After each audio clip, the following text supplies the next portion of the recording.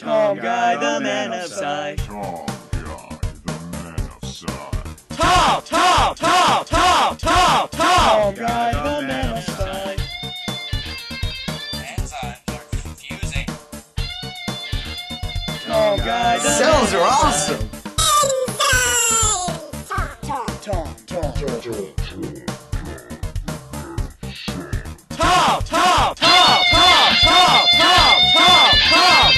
Tom Guy, the Man of Sci. Today's program is brought to you by plant cells. So I guess we're doing those today. Yeah. Today we will be comparing an average plant cell to an average house.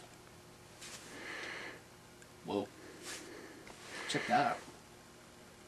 Let's see. The cell wall of a plant cell is a lot like an exterior wall. Both of them are protective coating that provides support. The cell membrane is just like the doors in a house. Both separate things, but let certain things through. Observe. Hey, Tom.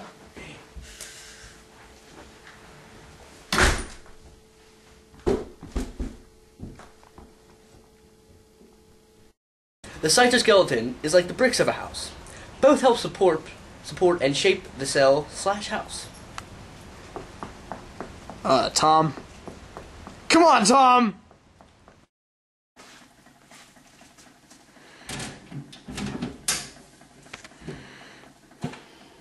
If you look here, the electrical box, or control panel, of a house is just like the nucleus of a plant cell, by directing all activities of the cell or house. If you look inside, the nucleus is just like the fuses in here. Because it is inside the nucleus and creates RNA and ribosomes, the same way the fuses create electricity around the house.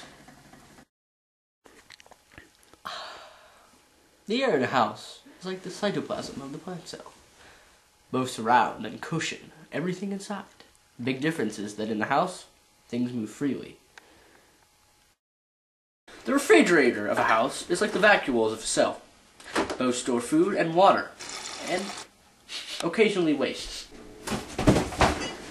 Alright, who put this in here?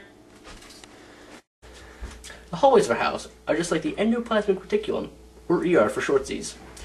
Both are pathways for movement of items within the cell or house. Ribosomes hold proteins for the cell.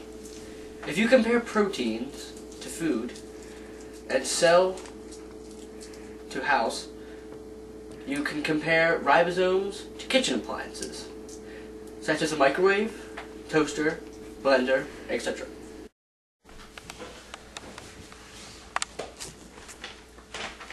Crikey! As you can see, the mum, in her natural habitat, makes and packages food and takes it to the table. This is very similar to how a Golgi apparatus makes and works to modify protein and package it so that it is exported across the cell membrane for use elsewhere. This is interesting because... Crikey! She spotted me! Run! Run! You know that a light is a bulb that releases light energy. An organelle that also releases energy is mitochondria. These two are similar, and further show the similarity of a plant cell to a house.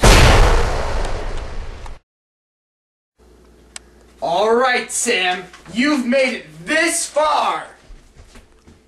Now, for the prize of $1 million, which part of this house is most similar to the organelle, a lucioplast, an organelle that stores starch, oils, and proteins? The sink? Oh! I'm sorry, Sam. You made it this far, you were wrong. The correct answer was, in fact, the pantry, which stores oils, starch, and protein. Better luck next time, Sam.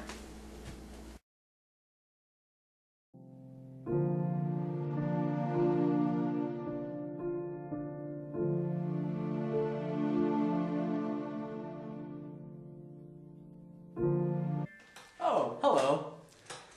This room's paint gives it a different, distinct color. Do you know what gives plants theirs green color? Oh, I know. Tom. Matt! Tom. What? Come on, Tom, I know it. That's right, Matt. It's chromoplast. Okay.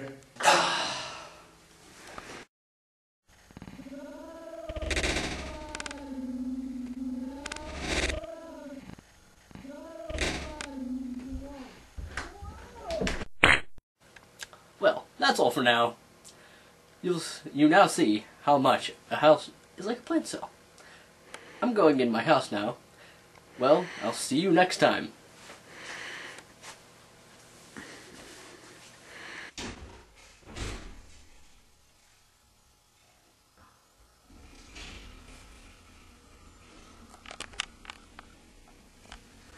Get it? Because he lives in a plant cell. Because plant cells and houses are almost